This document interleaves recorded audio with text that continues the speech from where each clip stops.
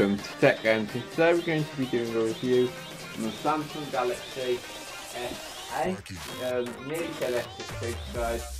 So basically this was released it back in March 2017, and obviously it's a touchscreen phone. The dimensions is 148.90 by 68.10 by 8.00, and it weighs 155.00 grams, and the battery capacity is 3000 mAh hours, and yeah, as usual there's no removable batteries. There's Midnight Black, Orchid Grey, Arctic Silver, Coral Blue and Maple Gold. Those are the colours as standard. So we're going to just start off, what do you get in the box? Simple things. So let's open the box up.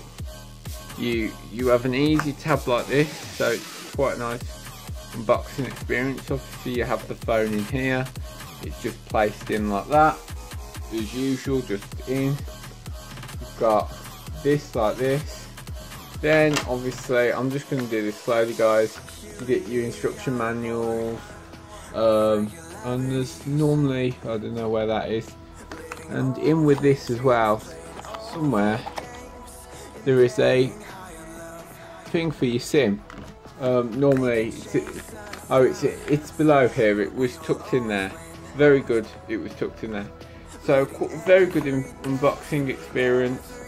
First you have this USB connector, so you got your USB-C, as we know it's USB-C now, USB, and this is for pretty much you can plug memory sticks into it, which you don't think if you haven't got a USB memory stick and all this stuff. And this is for when you connect your old phone to your new phone, and you can transfer all your data. Just make sure, like I have, double check then try, because sometimes you might have an error, like the wire could be pulled out. So yeah, you get that. You also get a fucking reach set. If not, I'm gonna have to just undo that. You also get one of these, as usual guys. I'm sure you've seen plenty of reviews, and this is just a if you can see, a micro USB to USB-C adapter, so you're not completely screwed. If you've got micro USB stuff, Samsung has got you covered, and if you want to use it you can use it, and you can use it with USB-C wireless chargers, like I've got one which I will do a review on shortly. You also get the, which I am going to open, I'm not going to open this now, but I never normally open earphones and just wait, but you've got the AKG earphones, and these are the best ones which Samsung have ever included. So, and you get some ear tips in there, which yes, I am going to listen to them, and yes, I might do a bit of a review on them. So plenty of tech to review guys. So also let me show you the final thing. And yeah guys, so this is basically the plug that it comes with. It's a standard adaptive fast charging plug. So yeah, the fast charging is decent on it. I would say it's improved quite a bit since the S6 and the S7 from all accounts, but it's still not mega like 10 minutes and it's charged. Yeah, it's not that yet, but no phone is that yet at the moment, which can keep capacity. You get this, which is really weird for Samsung. They've gone very minimal with the wire, so it's very slim. You get a nice USB-C thing there.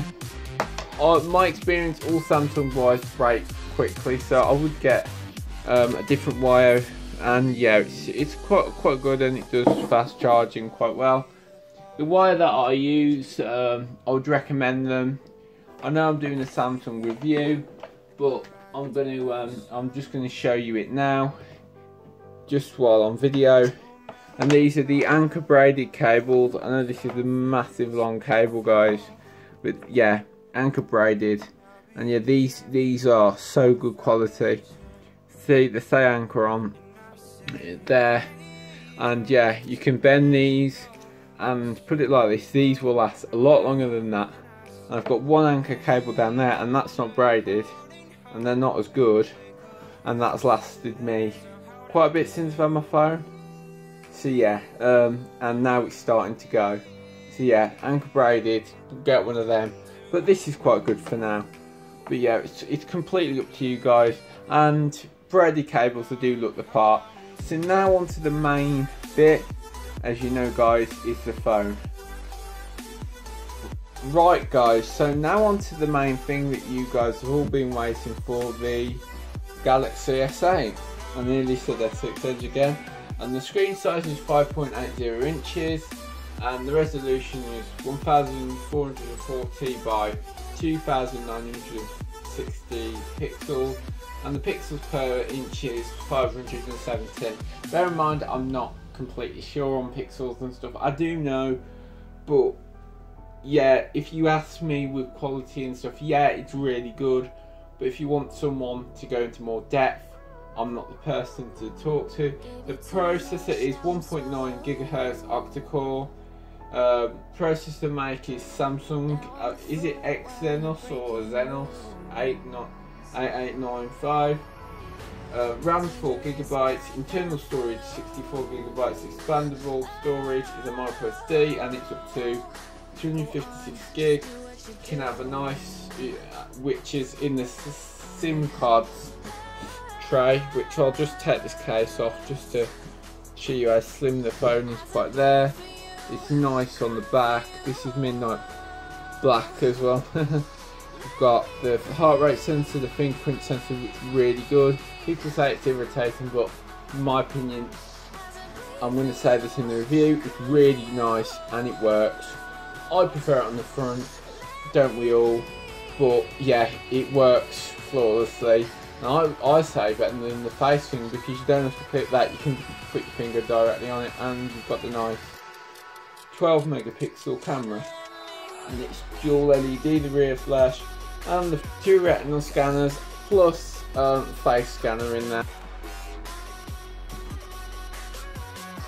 Very quick loading in there guys, and you've got all the nice, all the apps and stuff there, as you can see. So you've got all these apps and everything, and it's very quick loading, and I would say it's quite quick.